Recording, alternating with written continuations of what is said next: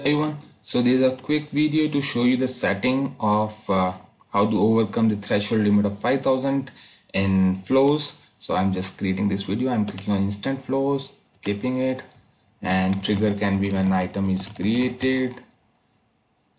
And whenever you use any HTTP action, if you face the threshold challenge, like while accessing SharePoint items or while accessing any graph API, for example accessing more than groups which have more than 5000, then probably you need to do this setting.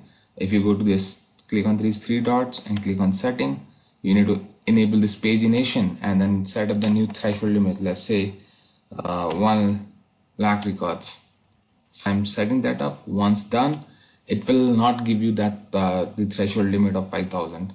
You'll get all the items from the list or like whatever API you are using. So that's it.